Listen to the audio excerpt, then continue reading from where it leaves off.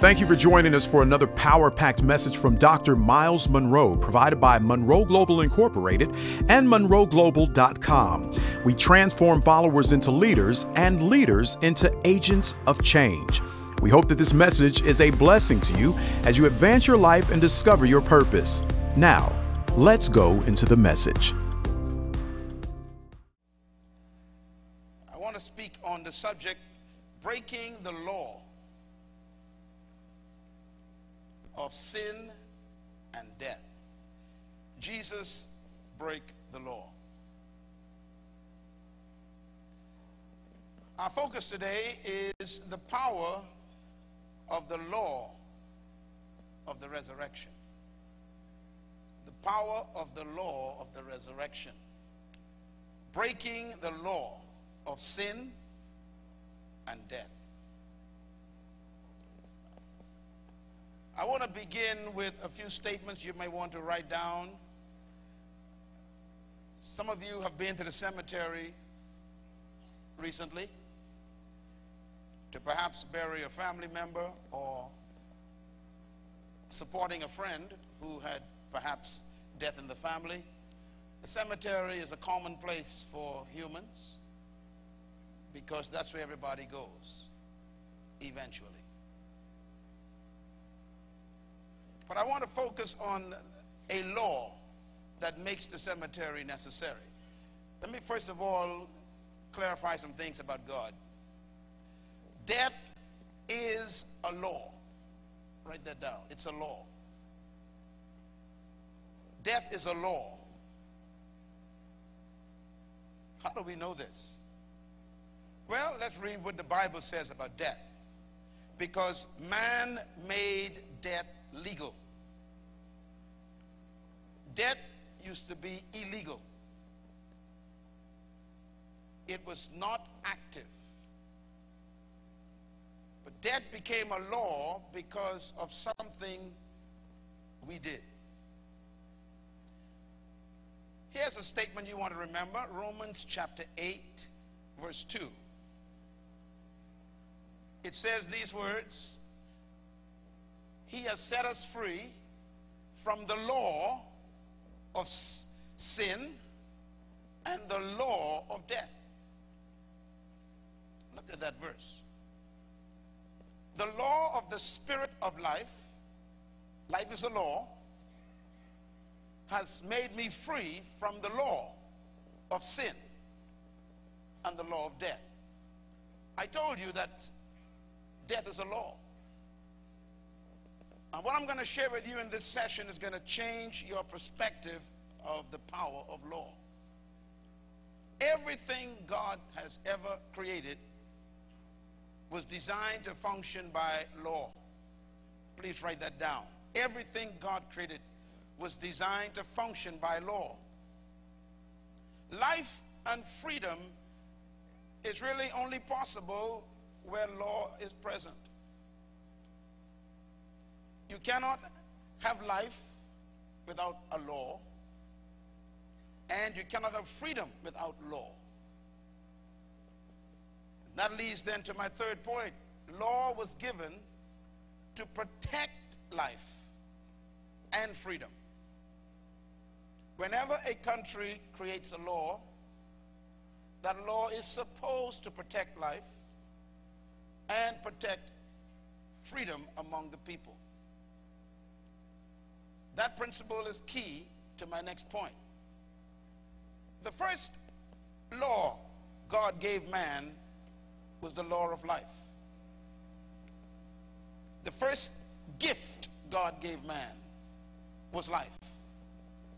The second law God gave man was law. God told the man, you shall become a living soul.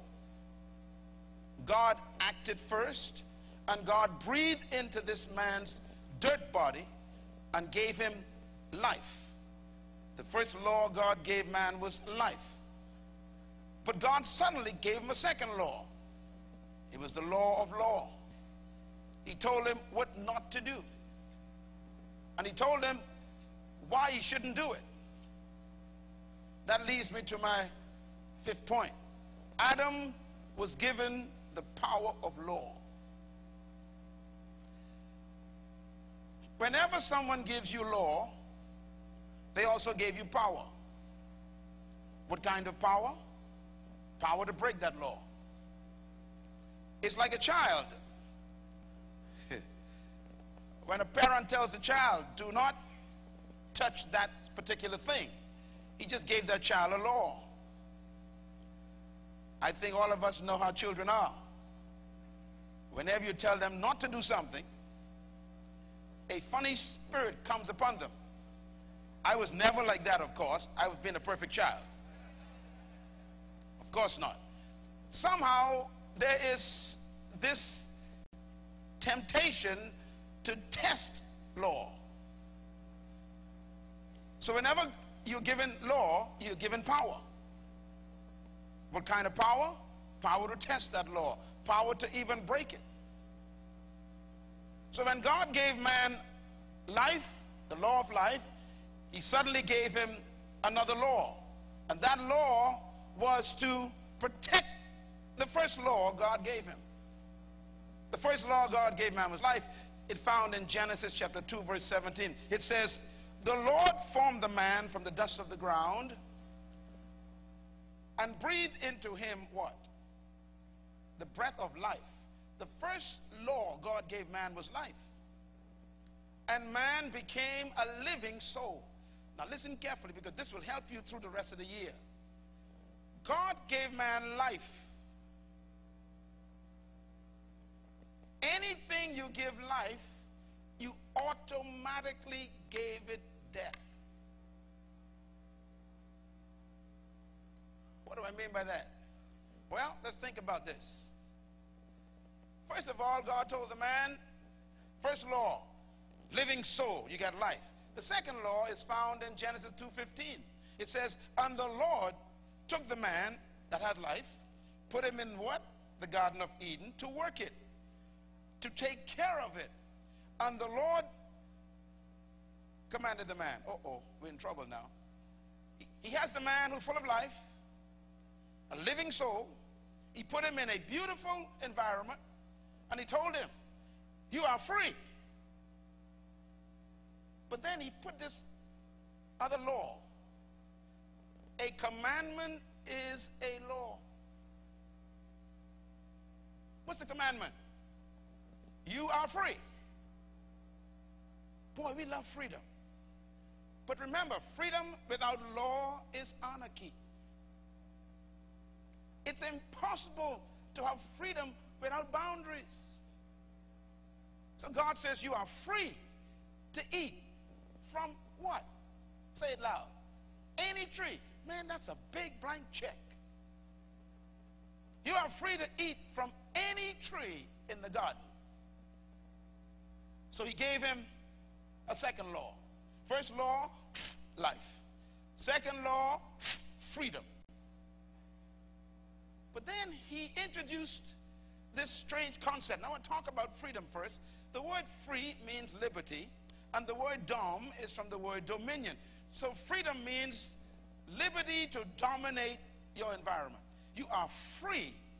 You got freedom, not to dominate people, but fish and birds and cattle and plants and things that creep along the ground. You got freedom to dominate that environment. But then God quickly establishes another law. Now, I want you to check something here with me. Genesis 2 verse 17. I've been sharing this for years, but it came back to me strong this morning. God created death.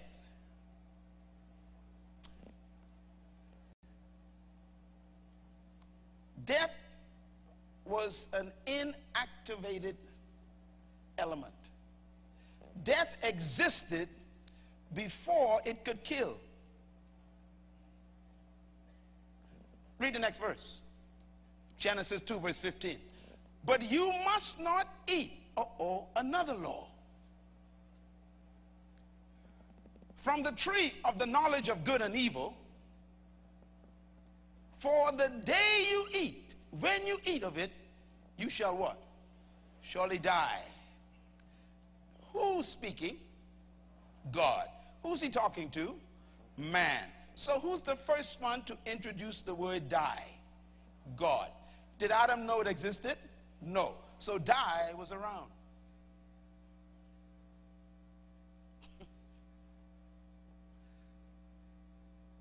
Adam had no idea that die was present. And God told die, it can't kill. God took die, is this good English? God took die and made it a servant of Adam. And then God told Adam, die is dead. Die cannot kill. You cannot die. However, if you disobey the law, you will resurrect death and give death power to kill you. That's the law. Death was present, but it had no power and no influence. Why? Here's why. Because God took the power of death and put it in the hands of man. And God says, now you get the power to keep it dead or give it life. Write this down. Because you can, should you? Now this is a strange statement. God says, look, all of creation is now under your control, Adam. Every animal, every plant, every insect, every bird, everything in this planet, every bacteria under your control, including death. Because you could do something, should you do it? Adam could keep death dead, or he can give death life. Ladies and gentlemen, our problem is our forefather decided to give death life. How did he do it? I found out how he did it. This is strange. Here's how he did it. Write this down. It's very important to understand how the law works. It says, the power of law is in the hands of man. Think about what God did. God says, die is in this garden. Because die is in life. And you got the power of the law of life. I gave you life. You can protect life by keeping the law. Look at Genesis 2:17. It says, but from the tree of the knowledge of good and evil, you shall not eat. That's a law. For in the day that you eat from it, you will what? Surely die. When will you die? The day. The day. Here's what God was telling him. The day that you violate the law, you create a new law. This explains the Bahamas and Jamaica and Barbados and America. It explains the problems in all of our countries. This one principle. Whenever you break a law, you create a new law. You see, die means death, and death is inherent in life. I'm sorry that these plants are not real. I want you to think of a real plant in a pot. A living plant has life. Now, if you took the plant and break the law, what's the law of plant? Got to be in soil. So you take it out. Because you could, Should you? But I could take it out. The plan can't stop me. But because you could do something, should you do it?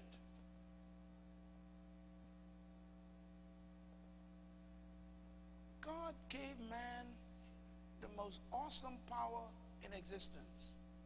It's called a will. It takes will to break law. The light is red. No one is coming. The only thing holding that car to that red light is what? Your will. You can break the law. You can run that red light. But then you created another law. Every time you break the law, there's a new law. Death is inherent in life. If I take the plant, pull it out of the soil, do I need to kill the plant? No. What have I done? I've created a new law. The law of plant death. What keeps the plant alive is keeping the law. If I break the law and pull it out of the soil, I have a new law. It's the law of plant death. Do you know that it's possible after you take it out to put it back? And by some miraculous element, the plant will recatch itself? In other words, whenever you break a law, hallelujah, if you catch yourself,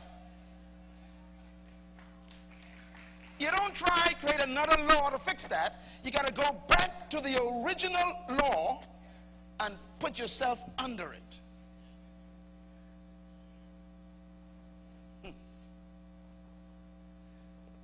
This word you may never have heard. Death is an inversion of life. Death is built into life. Death is life in reverse. This is why when you pull the plant out, it begins to die. If you put it back in, it begins to reverse the process and give life back to it. So death is already in the plant, but what's keeping death dead is keeping the plant under the law. Anybody here with me? So wherever there's death, a law was broken. And the only way to fix that law is to go back to the original law. Can I put it this way then? That death and life are in the same place. The day you eat, you will surely die. The day you eat, which means the day you eat, you had life to eat. But the day you eat, you will surely die. So death is the opposite of life. It's life in reverse. Wherever there's death, there was life. Wherever there is life, there's death. Wherever there's death, there was life. So if there is a problem with life, it's because you're violating the law. And if you're dead, you got to fix the whole situation by going back to the original law. Let me put it another way. This is very important. I call it the principal law of death. The principal law of death. When I discovered how this works, let me see if I can get this thing to function here for me here, because I want you to really get this. I have another one in my bag. Can you put that in there? This is so amazing to me, because when I thought about death, I thought the devil created death. So I was fighting the devil. The devil doesn't have the pleasure of creating death. Devil created nothing. When God created life, death was inherent in it. So what we have is we have death in life. Death is in life. Is that it? Oh, you're so kind. Thank you. Yeah, that's the real thing. Death was created without life. Write that one down. When God created man, God gave him the law of life. So death was present, but God called it die. God says now, whether death lives or dies depends on man. Death exists, but it has no power. So God placed the power of death in the hands of the human. Death had no life. Death had no influence over man. Death had no authority.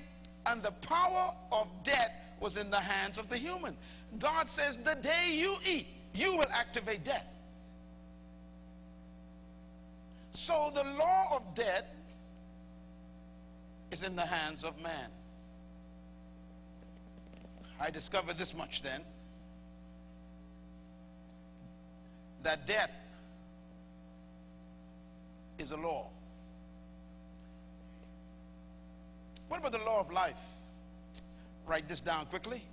Life was created by God as well. Life was created with death in it. Everything that's alive has death on the inside. The only way for it to keep death dead is for it to obey the laws that God created. So life was created without death. Life had die in it, but die could not kill because life was keeping the law. Life was created, therefore, with power over death. Life influenced and controlled death. Adam had power over death in his hands. Listen to me carefully, please. The law of life, therefore, is in the hands of man. The power God gave us. Now, let me break it down. I'm moving fast for a reason, because I want to get to a point. I don't want you to forget this. Write this down. Every manufacturer creates a product with inherent laws. Your car was created by a manufacturer. I use a car all the time because most people have one or experience one. The law of cars is fuel, gasoline, oil, and some kind of liquid. Water or something. These are laws. You cannot operate a car without these substances. Who decided that? The manufacturer decided that. You can't buy a car and say, I don't like gasoline anymore. I'm going to use some coconut water. And you fill your car with grade A coconut water. What happens to the car? It dies. It malfunctions. Now, all products come, therefore, with inherent laws, but also inherent promises. And the promise is, if you obey these laws, the car will function. If you disobey these laws, the car will malfunction. So all products come with law. Who are we to decide the laws of life? We didn't create life. God created everything. So we got to find out what are the laws that God put in place for us to be alive and have life on this planet. He gave life and he created the laws. And a product comes with instructions on how to keep the laws. And the product comes with guarantees. It says if you keep these laws, this product will function. God says, Adam, the whole planet is yours. Every tree is yours. All the animals under your control, the birds and the trees, you got them under your control. You got the whole thing. But here's one law. Don't touch that tree. All products come with warnings. Do not operate this product near water. Some people have tried that. And they had a shocking experience. Write this down. Whenever you violate law, you punish yourself. The manufacturer doesn't have to punish you. If you put gasoline, if you put orange juice in your gasoline tank, You don't call Ford Motor Company and say you have a problem. Ford sent a book with instructions with that, and they said, if you follow my instructions, keep those laws in that booklet, this car will serve you. It will function. It will have life. In other words, customers are responsible for keeping the law, not the manufacturer. God says, Adam, the day you eat, not me, I ain't got no problem. I gave you life. I gave you all this food. I gave you all this power. Now the day you eat, it's all up to you. What you do will give death life. Death is as dead as you keep it. Imagine the power in the hands of one man. God doesn't keep law for people. He gives them. So customers do not create laws. Manufacturers do. God says, Adam, this is the law. You keep my commandments, you will live. You disobey my commandments, the day you disobey, you will die. That leads me to number 9. Customers obey laws. You know, it's amazing how we hate to be told what to do in our countries and in our homes, you know, and yet we obey Ford Motor Company. We are more faithful to Ford than we are to God. When the car is on E, we drive it to a station. We take out our own money. And we don't like gasoline, but we still put it in there. We obey the laws of that car company. Why? We want what the car company promised. Everybody say obedience. Have you ever sat down to try and figure out why you use gasoline in your car? How about discussing it with Ford? Call Ford and say, why do y'all use gasoline? You know, the combustion chamber with the atrocious of the mikish. Explain it to me. No, you just go and you do it. Am I right? You don't sit down and try to figure out the scientific reasons for using that substance. You don't discuss it for 2 weeks before you use the car. I want to know why you're using this. I want to understand what's in it. Why you use gasoline. Where did it come from? What does it consist of? What are the composites? No. Put it in.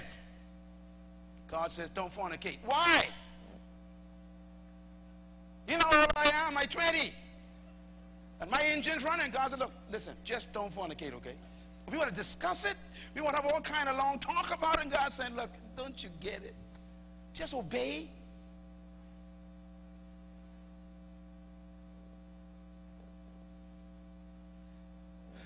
We obey Ford and negotiate with God. Customers don't create laws, they just obey them. And Adam was a customer. He was a product. And he came with some laws.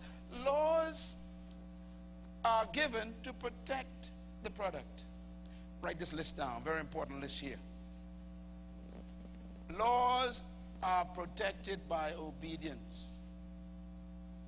That's how you protect the law. By obedience. Laws are protected by submission. The crime in our countries right now is a result of people violating this list. They are not obedient to the law. They are not submitted to the law. And they don't agree with the law. Laws are protected by agreement. Laws are protected by understanding their impact. If I break into your house, I am breaking a law. Therefore, I am not submitting to the social agreement we have that we won't take other people's things. I'm violating the agreement. I don't agree with the agreement. You work for the fridge, I teeth it.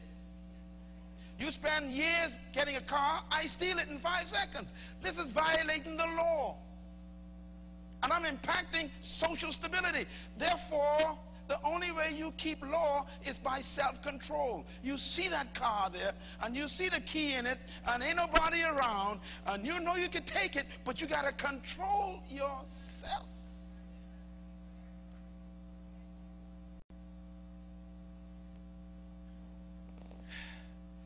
When Satan said to Eve, you see that tree? She said, yeah. He said, you should pick that fruit. She said, God said. In other words, this woman got information from somewhere. She knew the information. She says, God said if we do. In other words, Eve refused to control herself. She knew what not to do.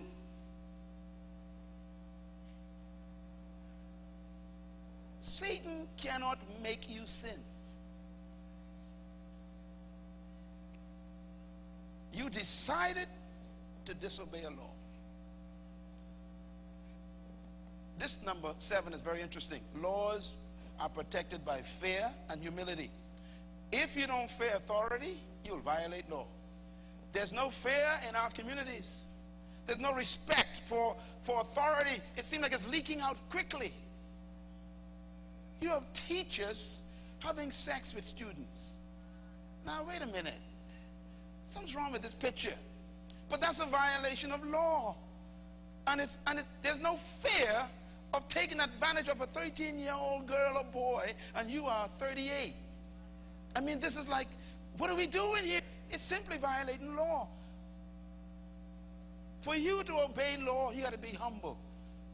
Humble means you've got to be submissive. You got to say, you know something, I want to keep the order that the law creates. So let me be humble enough to submit to it. I put it this way. Man controls what happens to him. God placed in the hands of man the power of law. Man can destroy or invalidate law. You can decide to create new laws by canceling old ones. Now this is where resurrection and Good Friday comes in. Mankind can create new laws by violating old ones. I got an explosion last night when I figured this out. You can cancel law, but you can never eradicate them. You can disobey a law, but you can't get rid of it if it is an original law. Case in point, you can decide to put orange juice in your car. That's your power, your choice. You got that authority. And no one can stop you. That's your car, that's your orange juice. But it still doesn't change the law of gasoline. Is anybody with me? In other words, you can create a new law. My law is I will use orange juice. That's your law. That's your own personal law. You made that law. It doesn't cancel the original law. 20 legislators get together and say, we can create a new law for the rectum. Can I touch that for 5 seconds? Now, that's why I have problems with democracy a little bit. Democracy is a dangerous thing, because democracy creates its own truth based on majority rule, not based on original rule. If enough of us agree that the rectum is an entrance, we can pass a legislation, which is law. But that law doesn't change the original function. Does anybody here understand my simple biology?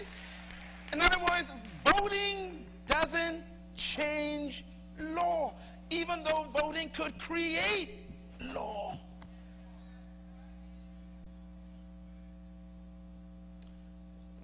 The devil created a new law. He told Eve, if you break that law, you'll be like God. In other words, in order to create a new law, you got to break the original one. And this is where we fell apart. See, laws are destroyed by the creation of new laws. And new laws are created by what? Disobedience. 'Disobedience to old law. Therefore, the fall of man was simply disobedience to law. What was the law? Don't touch the tree. What did man do? He touched the tree. Now, everything else is what we're suffering from. This is very important to my teaching today. Every problem in the world is simply a violation of a law. Every problem.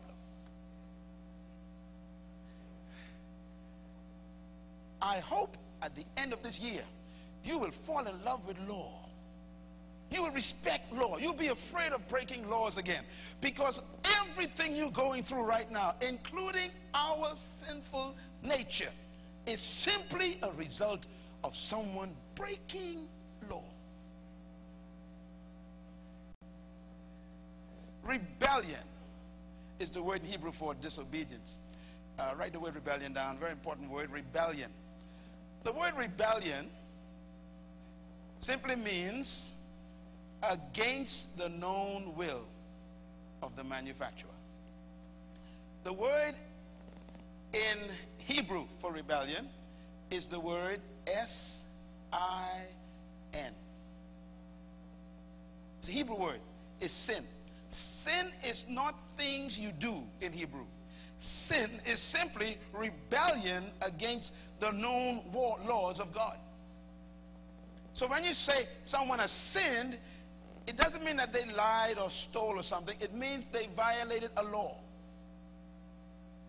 So the word in Hebrew, when it says Adam sinned, the Hebrew word is Adam rebelled against the known will of God. So violation of law is simply knowing what the manufacturer says, but you decide to break that law. It's called sin. So I call it the law of disobedience. You know, the more I think about this, the disobedience of man activated death. The disobedience of man gave life to death. The disobedience of man resurrected death. The disobedience of man woke up death. When man disobeyed God, man created a new law. It was called the law of death. Remember now, to create a new law, you got to disobey the old one. The old law is don't touch the tree. Otherwise, you will surely wake up, die. Now, if you don't touch the tree, die stays dead. So the law of die is inactive. Death has no power. The law of death is powerless. You can give power to death if you violate the first law. Disobey the laws of God. Don't touch the tree. In other words, the disobedience of man created the law of death. This is so simple. Religion has messed this thing right up. It's very simple. As a matter of fact, I put it this way. God gave us a simple answer to the problem. Look at this verse of scripture. It's found in 1 Corinthians 15, verse 56. Paul says, the sting of death is what? Sin. What is sin? Rebellion against the law of God. And the power of sin is what? The law. Oh, Jesus, Lord. Okay, put it this way. Where does sin come from? We know where death comes from. Death comes from sin. It says that. But where did sin come from? It says sin came from the law. Wait a minute. What's he talking about? Here's a simple answer. Everybody say rebellion. Okay. You cannot rebel unless there is a law. Got it, Pastor Rich? See, if there's no law, you can't break a law. And the first thing God gave man is law, which means he automatically gave him the opportunity to rebel against it when he gave him a will. Look at the verse then. The power of sin is what? The law. Sin gets its power from men breaking the law. How do you break the law? By rebelling. What is rebelling? Sin. So when you rebel against the law of God, that's sin. The result is you give death a sting. Okay. Death is like a big bumblebee with no stinger. Beautiful insect, lovely, nice wings, beautiful colors. You could enjoy it all your life, and it can never sting you. And God says, Adam, here's your bumblebee. You got the sting in your hands. You can decide to give that bee a sting so it can sting you and kill you. The sting of death is what? Sin. That means death was made without a sting. If you disobey me, Adam, you give death power to kill you. So, ladies and gentlemen, write this down. The law is the original standard God set for mankind. But a new law is created by breaking the old law. If you don't want to die, you keep the law. Just like a fish. The law of fish is water. That's a law. Fish was created by God to live in water. That's a law. If you take the fish out of the water, you don't need to kill it. Death is in the whole process.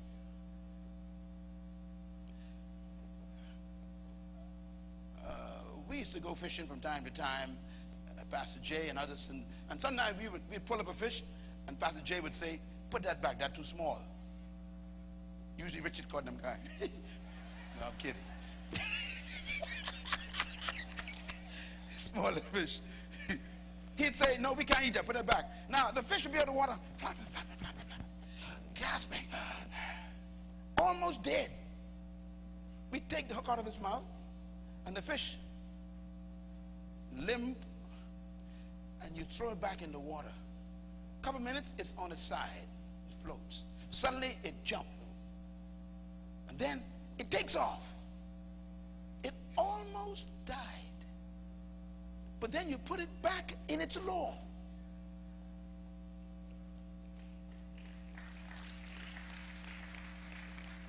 If you are in death, and you want life back, you don't go forward. That's the land. You won't go backward. That's the ocean. You won't go back where you came from to get the original standard.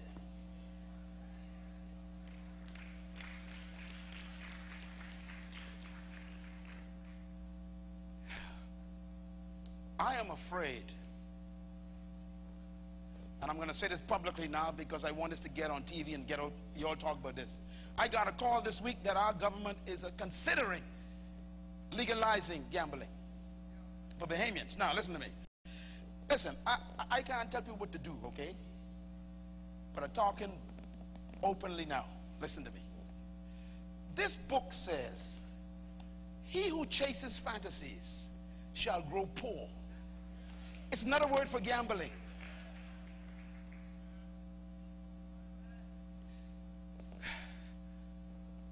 God says, look, he who doesn't earn working with his own hands shall become poor.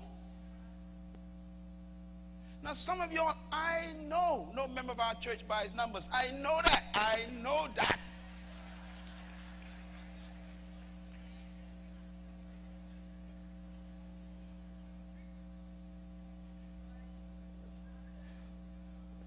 We don't live by chance. You're violating a law. He who doesn't work with his own hands and earn a living for his family is worse than an infidel. Okay, listen to me. Let me tell you the danger of this. If something is happening in your community and it's illegal, that means it's not lawful. So it cannot become officially your culture. But once you make it a law, you've just changed the culture of your whole country. Just like that. Culture. Which means it's not you I'm concerned about. It's your grandchild who have, culture means to grow in. They will grow up taking chances. You're going to lose the refrigerator you worked for all your life. They're going to gamble that. The house you leave them, you watch. That culture will become so strong. They will sell their children in 2025 to pay off a gambling debt. Not because many are doing something means you make it a law.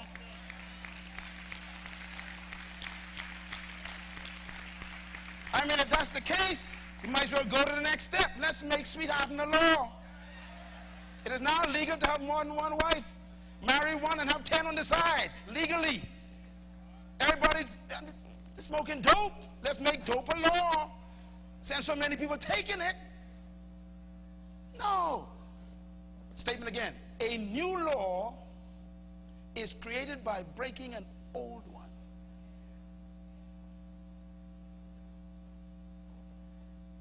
The minute you move away from God's original standards, you're on your own. You got your own laws now, which means you got your own consequences and your own culture and your own damnation.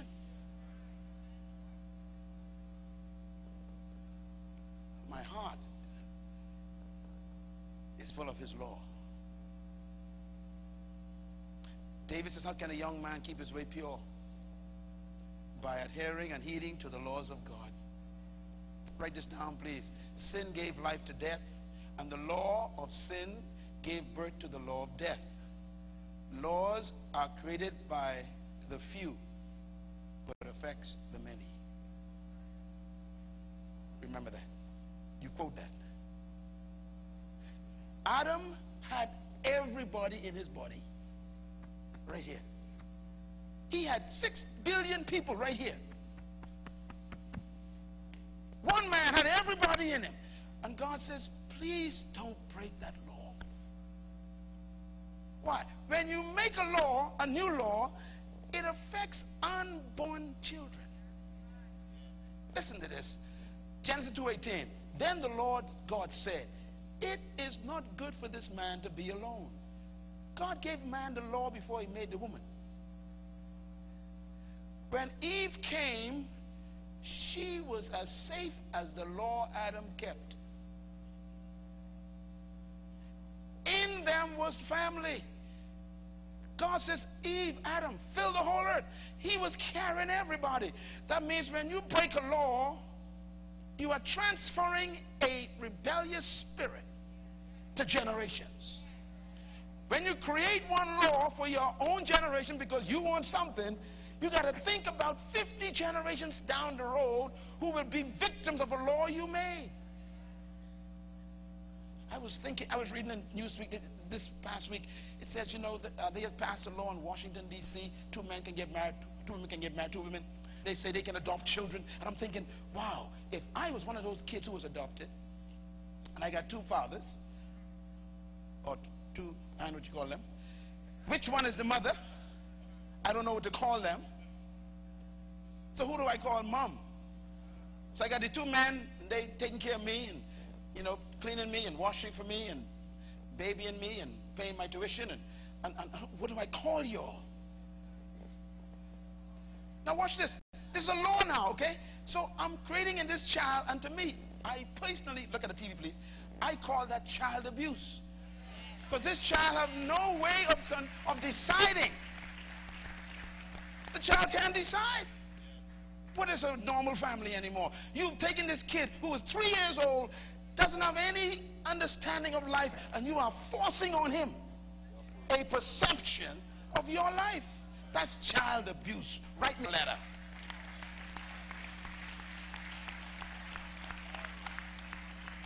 That kid have no way of making a decision by the time he's 7 years old. It's violation. But you see, you make a law in the House of Congress. You make a law in the House of Parliament. But you forget that that law affects the whole country. So lawmakers, I warn you, God will judge you by the laws you make. Make sure the laws line up with his laws. You'll have a righteous country. The word righteous means to be in right positioning with God's laws. That's all it means. And blessed is the nation whose God is the Lord, because righteousness exalts a nation. But sin, rebellion against the laws, is a reproach to every people. God said, look, you can make your laws, but don't violate mine in the process.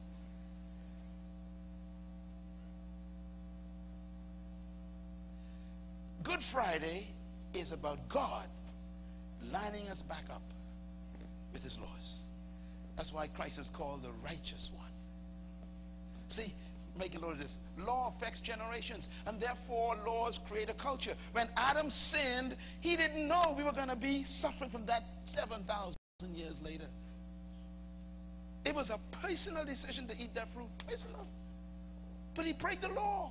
And that law is what got your brother sick now, and that cancer can't get out of his gut, because the law of death is in the cells.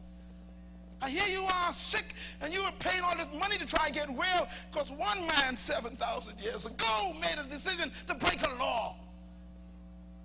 And now we tampering with laws still.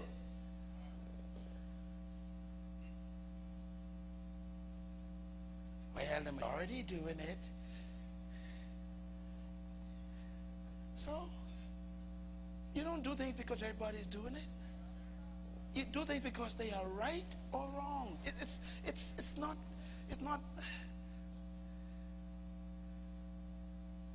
Basically, democracy is a gang ideology. It's a gang. It's just another big gang. Whoever gang is the biggest, that's the one who rules the turf. I'm sorry to reduce that to that vulgar, but it's a gang. That's why we're in trouble.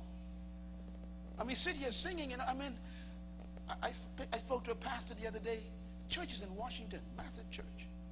He said, it's a law. If a guy wants to marry another guy in my congregation, I'm against it, but it's a law. He could sue me. I said, really? He said, it's a law. He said, you don't understand, Pastor Myles. This is no suggestion. It's now a law. He said, and we had no say in it. It came down to us. When Adam fell, everybody fell. I put it this way. Man is born under the law of sin and death because another man broke the law. We are born under it. Adam became a sinner. You were born one. Are you getting this? See, the guy who broke the law had to break it. But you and I even have to break it. We are born under the effects of it.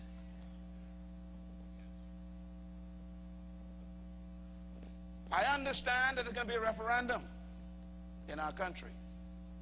I'm saying to this church right now, think carefully, please.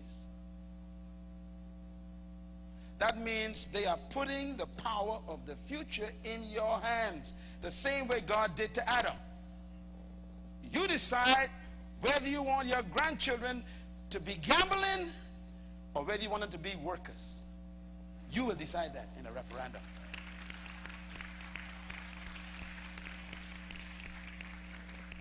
We are not here to deal with no politics. We're here to deal with the politics of the kingdom of God's laws. We got to obey God's laws. God is always right, just like Ford Motor Company and gasoline. In other words, we need to stay true to the eternal laws. Write this down quickly. This is very important. Jesus came to earth to restore the law of God on earth. Romans 7, powerful verse. Verse 12 says what? So then the law is what? Holy, and the commandment is holy and righteous and good. Let's clear the air. Paul says nothing wrong with the law. The law of God is what? Good, holy, and righteous. Look at Matthew 5. Jesus says, therefore, do not think that I came to destroy or abolish the law, he says. I came to not just only obey it, but to fulfill it. Why? The eternal laws of God are permanent, young people. You don't tamper with them. Thou still shalt not tell lies. Thou still shalt not bear false witness. Thou still shalt not covet your neighbor's goods and try to live beyond your means. Thou still shalt not covet thy neighbor's wife. Thou still shalt not. Thou still shalt not. No matter what you do, ye still shall not. No matter what the devil tell you, like he talked to Eve, thou still shalt not touch that tree. It's an eternal law. God's laws are the only guarantee for social development. They're the only guarantee for political development. The only guarantee for economic. If you obey God's laws, the economy will explode. What do you think is threatening the Bahamas economy right now? What is it? Tell me. What's the number one threat? Crime, lawlessness. Destroy the country just like that. I am tired of every Monday morning, the top story is a murder. I'm to the point now where I don't buy newspapers anymore. The first page is so depressing.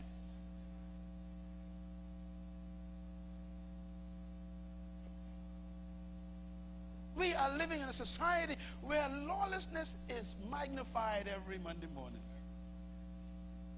Either someone going to jail, or someone gets stabbed, or somebody gets shot, or an emergency room full of people, or something. There's no good news anymore. It's like no one's keeping the law. Why don't you record it? A young man stopped at the red light. That's top story. Are you crazy, they say. We only report breaking laws. That's news. We magnify breaking laws. No wonder why we keep getting what we say. He says, do not think that I came to destroy the law. The law is holy. The law is pure. The law is righteous. It's good. Now watch what Paul says. I like what Paul says, you know. Paul's amazing. Sometimes we think Paul was against the law. But Romans 8, Paul says, therefore there's now no condemnation for those who are where? In Christ Jesus. Because through Christ, the law of the Spirit of life has set me free from the law of sin and death. Paul says everything is law. Whether it's life or death, it's a law. And it's a matter of who are you under. The mission of Jesus Christ, very quickly. The need of man was to invalidate the law of sin. Adam sinned, we became victims of death and sickness and disease, which means disobedience caused the fall. Mankind was a victim of laws created by Adam. Therefore, the only way to change a law is to what? You got to create or renew an old law. If you put gasoline, orange juice in your gasoline tank, and you take it to the place, they say, you know, your car can't run because we got to clean out the fuel system. Then you put it to them, they clean it out. They say, now go back and do what? Put gasoline, go back to the old law. They don't find a new type of fuel for you. When they wash you clean and cleanse you, they say, now go back and obey the old law again. When Christ came on the cross and died for you, he didn't come for you to go start some new stuff. He came to clean you up, to go back to the old laws, to obey God from the beginning. So the reason why Christ came is to destroy the law of sin and death and to reverse the law of sin and death. He came to die to restore the old law of life. I put it to you then that the resurrection is really the exciting part of this whole thing. This is a statement here that I will never forget. This is what the Lord showed me this morning. True law is established by the Creator. Everybody say true law. True law can never be destroyed. Now this term true law must be studied. True law means the one from the manufacturer. When someone makes a knife, I assume they make it to cut things and slice things and chop things. Am I right? Are you sure? Okay.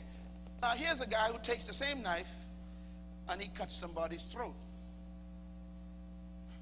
The knife is innocent. The law of knives is you use this to slice tomatoes, chop onions, and cut meat. Not to starve people and cut people's throat. But you can use that same instrument and destroy. You violated the law of that instrument, and it becomes destructive. In other words, true law can only be disobeyed, can never be destroyed. True law never goes away. Somehow man has gotten the idea that he's smarter than God. You know, we can make laws that God don't understand. You know, that a male and female, but begin to God, that's archaic.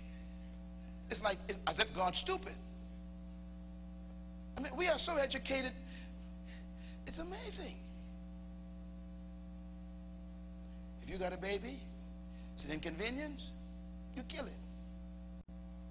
We call it abortion. God calls it murder. I mean, it depends on what you want to call it. It's the same thing.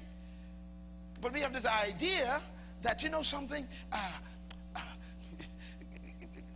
this is the law now. So you create a law, but you can't change the original true law. In other words, true law will always restore order. When something is wrong in your life or in society, you want to go back and find the old law. It never changes.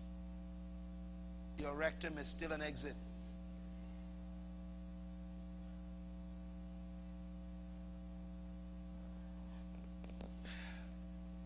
Let me say what Paul said. I'm thinking about it. Paul says, if they live like this, they'll receive their due penalty in their own bodies. Now, what do you mean by that is, if you pass a law like that, in 20 years, there could be some disease. And then they could come with another law. Well, we got to change the law. It is now an exit again.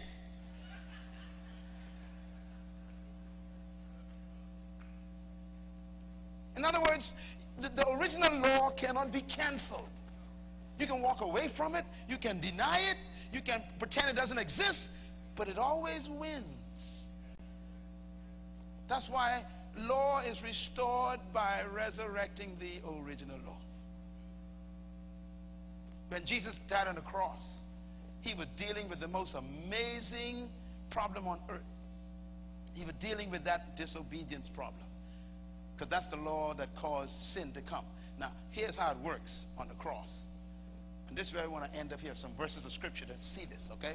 Romans 5:12 says what? Let's read together.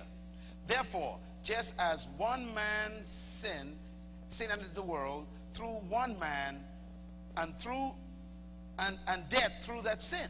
Now notice how it works out, eh? One man disobeyed, and one man caused what? Sin to come. And sin brought what? Death. Okay, that's the scenario.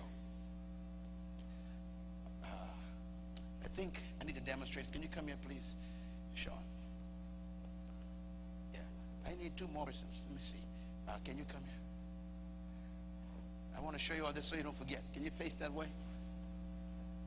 Stand right behind him right there for me, please. Okay.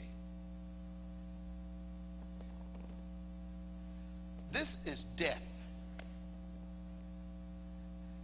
Death was bought by sin. Yes? Okay. I need one more person.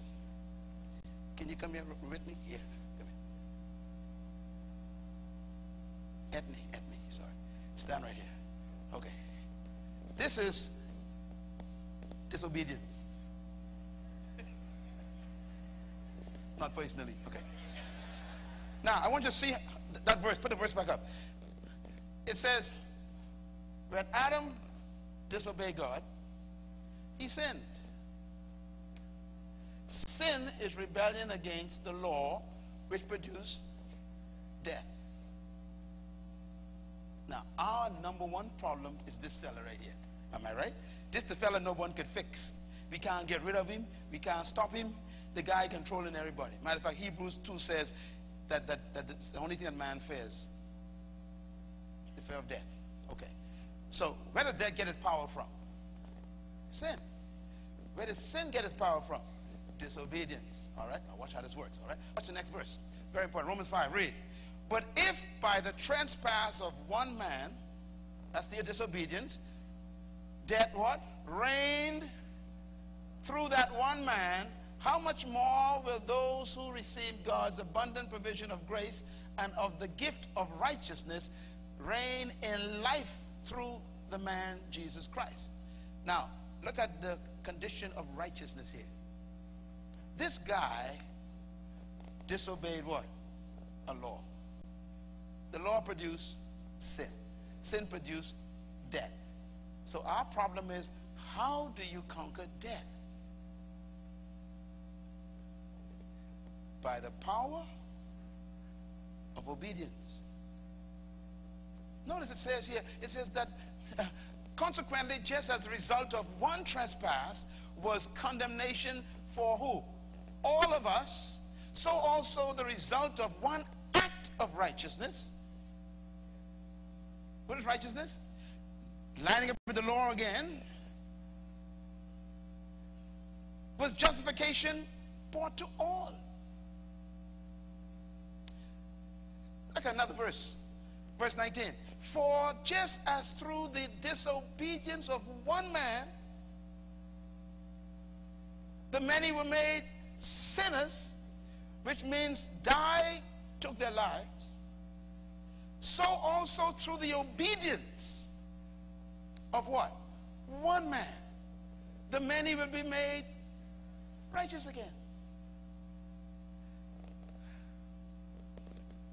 By the what? Disobedience. What do you disobey? Laws. This is deep. We thought it was the devil. The problem is law. We disobeyed law. When we disobeyed law, we became disobedience, which produced sin, which produced death. We got to find someone who will obey. Reverse it. Someone who comes and obey. Now the problem is, if everybody is born like this fella, and the spirit of disobedience dwell in us, we cannot obey. We need someone to come from the outside.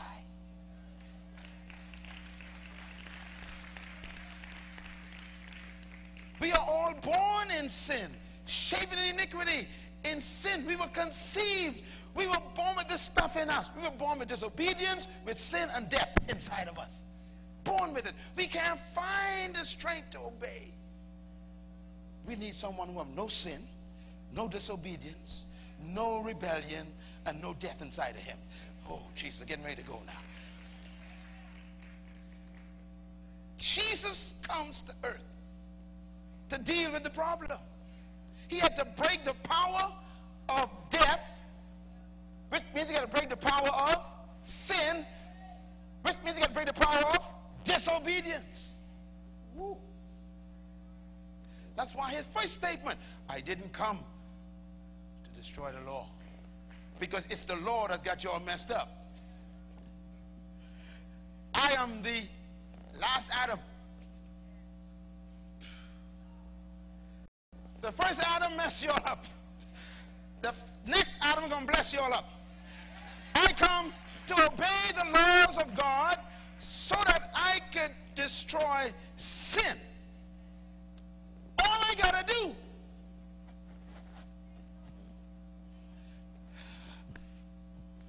I don't need to deal with death.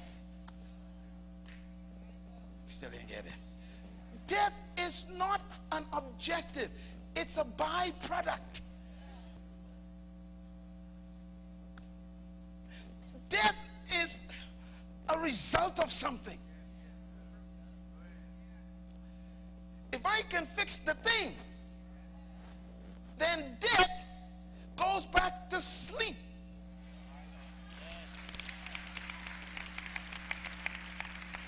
Yeah. So, Jesus says the source of death is sin, and sin produced death, so the power of death must be in sin. Which means that if sin is solved, if I can get rid of sin, I'm getting ready to show it up by myself now. Death is automatically destroyed. Hebrews 2. He came to destroy the power of death. He didn't come to destroy death. Remember, now die was always there. We gave die power and called it death. If you take the power out of it, it's now die again. That's why the Bible says, get ready for this, Pastor. That's why the Bible says, if you come to Christ, oh, Jesus. Coach Dowell, we went to Imam's funeral last week. Listen to me. If you come to Christ and you die in Christ, listen to me, young people, you no longer dead.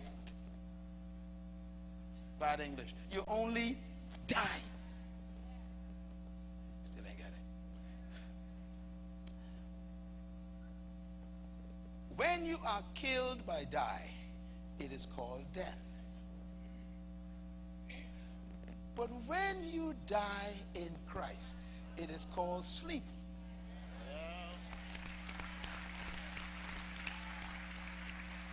You cannot wake a dead person. But if somebody is sleeping, one person got it. He said, look, on the cross, I took the stuff out of death. Now, it can still hit your body. But the problem is, death is now illegal. It cannot keep you in the grave. It is impossible. Because the power that death had to keep you in the grave has been broken, which means that the resurrection is not you getting rid of death. It's death having to let you go.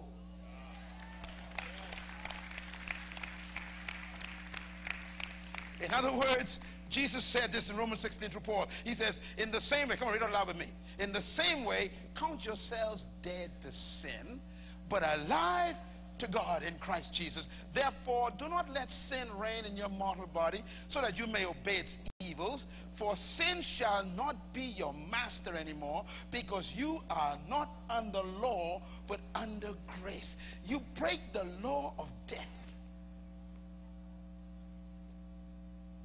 So the work of Jesus Christ on this cross is the power that brought resurrection power. See, Romans 6 verse 15 says, read it with me. I love this one. Read. What then? Shall we sin because we are not under law but under grace? By no means, Paul says. Don't you know that when you offer yourselves to someone, obey him as slaves, you are slaves to the one whom you obey? Whether you are slaves to sin, which leads to death, or to disobedience, which leads to obedience, rather leads to righteousness. He says, but thanks be to God that though you used to be slaves to sin, you wholeheartedly obeyed the form of teaching to which you were entrusted. You have been set free from sin and have become slaves of righteousness. Now listen to me. Everybody's a slave. That's what he's saying. You obeying something. And both of them got a consequence. Either you're a slave of sin, that's rebellion, or a slave of righteousness, that's the laws of God. You can decide which one you will be following today. And they are both predictable. If you obey God, if this guy becomes obedience, then this is no longer rebellion, this is grace. And if this is grace, then there's got to be life.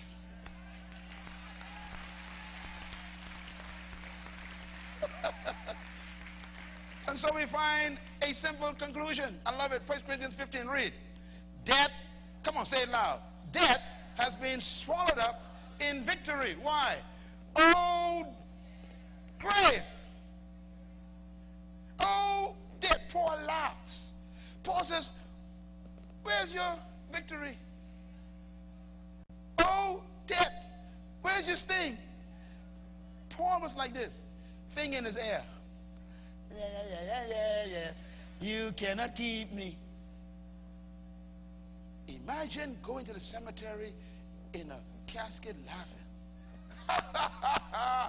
This is going to be fun for a couple of years. You cannot hold me. Why? The power that you had has been canceled. Oh, hallelujah.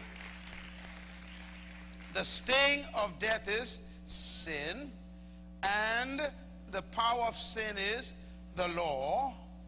But thanks be to God, he gives us the victory through Jesus Christ, who did something very interesting. He obeyed. In other words, write this down. Jesus made death illegal again. His obedience. I will never be afraid of death. Never. Never. If I die in the morning or die 10 years from now, it doesn't matter. I win. Because Jesus Christ came after Adam and became the obedient one. His obedience canceled sin and made it grace. And his grace is what gave us eternal life again. And death has no more power. That's why you will be raised from the dead. He made death illegal. Everybody read Matthew 27. Come on, out loud, go. At that moment, the curtain of the temple was torn in two from top to bottom. Come on, read this one. The earth shook and the rocks split. The tombs break open. And the bodies of many holy people who had died were raised to life again. They came out of the tombs, and after he rose again, they went into the holy city and appeared to many of their family members. Listen, this happened. This happened the weekend that we're talking about right now. Let me tell you what happened here. When he said it is finished, sin was solved. The curtain that was hiding the Ark of the Covenant split from the top, which means no more priests going there to represent you no more. No more lambs and no goats and no bulls. You can come in here freely now because the Lamb of God shed his blood on the cross, opened this whole thing up. He died and the blood was accepted. Everybody is forgiven. Now watch this. It says when that happened, that curtain tore. The power of death is sin. When he said it's finished, sin fell to the ground. All of a sudden, death turned around. Turned around. Death said, oh my God, all of Moses, them I was holding down, and Joshua and Micah and Nahum and Habakkuk and Zephaniah and Daniel and Haggai and Zechariah and Malachi and Joseph and David. He says, wait a minute. You almost died. They say, no, man. He fixed the thing just now. We gone. See there? Come on, give God a hand. It started already. I said it started already. The resurrection started. That's a verse you don't read much. The thing was broken. Sin, stay right there, please. Because that's where we're going to go here to pray. John 11, read. And Jesus said. Now, read this. Read this. I never saw this before, okay, Rich? This one is deep. Okay. Mary and Martha have a dead family member, their brother. Jesus walks up to the room. He says, why y'all crying? They said, our brother is dead. 3 days. Dead. He said, have faith. They said, okay, but you should have been here 3 days ago. Now, who are they talking to?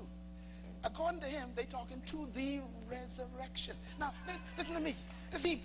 He's saying, look, he's saying, the resurrection is not something. It's someone who's going to do something. I'm about to do something. Now, listen to me. Listen. Sin, you still there? Okay. Can you lay over here? I want him to see you good. Sin, you need to be seen for the last time. Lay down, man, flat. You're dead. Okay, watch this.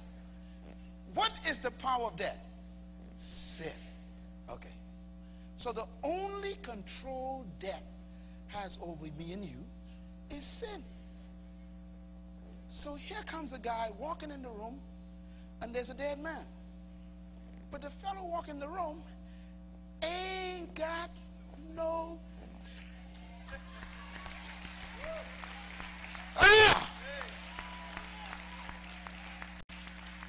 Oh!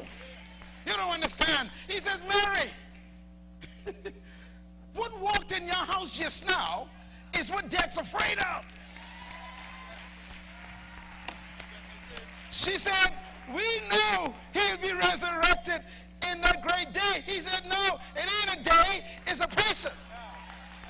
Ain't no sin inside of me. He telling her, let's go where he's laying. They said, really? He said, come on, let's go. And death, can you hold this fella down for me? Just hold him down. That's what was in that tomb with Lazarus. Lazarus trying to get up. Death got him. Camera get short up. Death got him. Switch the screens. I want people to see that at home. That's the picture of death right there. Tight shot. No, wrong one. Him, not me. You listening to me over there? Tight shot right here. Tight shot. That, go out a little bit. I want you to see both of them. Come back a little bit. Come on, see both of them. Go back, go back. I want to see both heads. Okay, that's it right there. That's what's happening to your grandmother right now. That's what your granddaddy looks like right now in the grave. That's what your cousin looks like right now. That's what your husband looks like. That's Dr. Chara right now. That's your mother, Kirsch. That's death saying, I got you now. But he walked into the room. The only thing that gave death that power was sin. And here comes sinlessness. Without spot, Brother Richard said on Friday, without wrinkle, he walked in that room without spot. He says, Mary, you ain't got to wait for no day. Wherever there's no sin, there's no death. And there ain't no sin inside of me. He walked in that room and he said, take me to where death is holding him down. When Jesus stood outside that tomb, death was saying, oh my God, someone's coming. I ain't sure who it is, but I think they got power to make me leave you alone.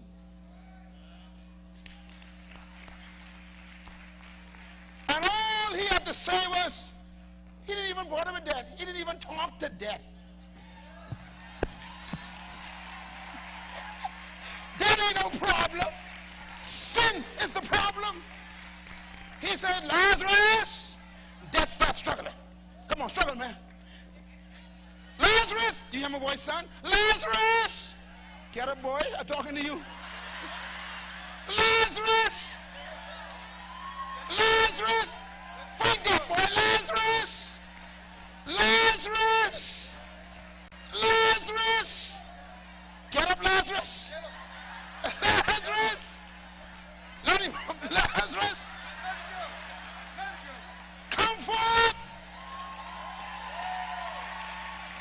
Come on out of here.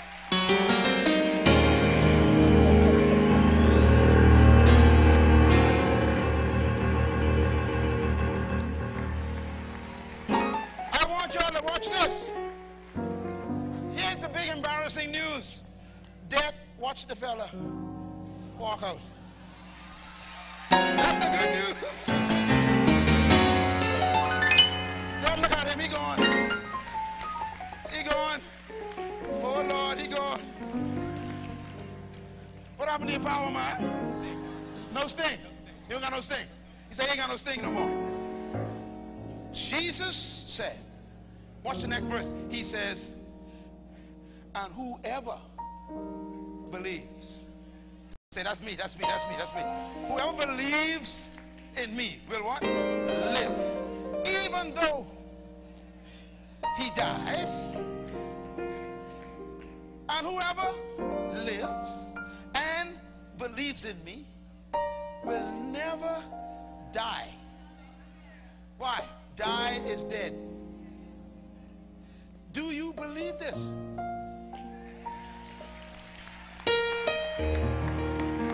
I'm asking you, do you believe this?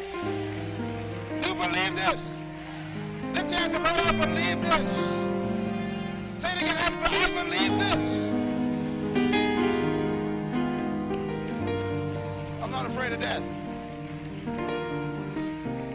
Last verse. Read this verse, please. Very important verse. 1 Corinthians 15, read. Verse 20.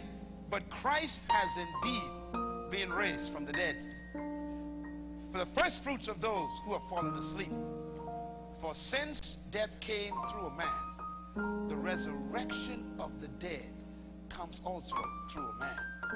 For as in Adam all die, so in Christ all will be made alive, but each in his own turn. Christ the first fruits, then when he comes, those who belong to him. Then the end will come, glory, when he will hand over the kingdom, the colony, back to God the Father, after he has destroyed all dominion and authority. He deserves a little bit of praise this morning. That's the resurrection power. That's what he came to do. I put it to you, my family, that today was the greatest act of deliverance in history. Some deliver us from slavery, but he delivered us from death. That guy up there has been embarrassed by Calvary. When Satan thought Jesus was finished on the cross, it was the act of him losing his power of death. I say to you, if your parents died, my mother is buried up there in that cemetery, and I just can't wait to see my mom again. Man, I tell you, that's going to be a great day. My daddy is here. Dad, you're going to see mom again, eh? Very soon. Don't say soon too fast. Stand up. Let me see how 86 years old look. That's my daddy. All right. See you soon. You can see it soon. Not too soon now. Don't talk too much. No, but Jesus coming, you see. Jesus coming. Okay, all right. That's good. All right. Yeah, okay. Yeah. Wait till Jesus come. Yeah. I want you to go see mom right now. Don't do that. But you see, in other words, you have no more fear of death. Don't be afraid. If someone is sick and they don't look too well, if they are filled with the Holy Spirit, if Jesus Christ is in them, all you gotta say is, he has no sting. Death has no sting. Jesus said, all those who die in Christ, when the trump of God shall sound, the dead in Christ shall rise. Not just the dead in Christ. Thank you once again for listening to this message, as we hope that it has been a blessing to you. Our goal is to show you new paths and opportunities so that you can discover your purpose. It is your love, support, and partnership that makes Munroe Global possible. Please visit us online at www.munroeglobal.com for more product, partnership, or to join us at one of our live events around the world.